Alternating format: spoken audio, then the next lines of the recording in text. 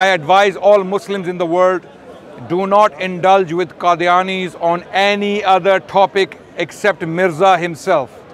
Because the whole house of cards built by them is for Mirza. If Mirza does not stand the test of scrutiny as a truthful man, as a moral man, then there is no discussion. All Muslims of the world never indulge with the Qadianis on any topic other than Mirza and his character. If Mirza is a truthful man, if Mirza was not a liar and not a vulgar man, then we have other conversations.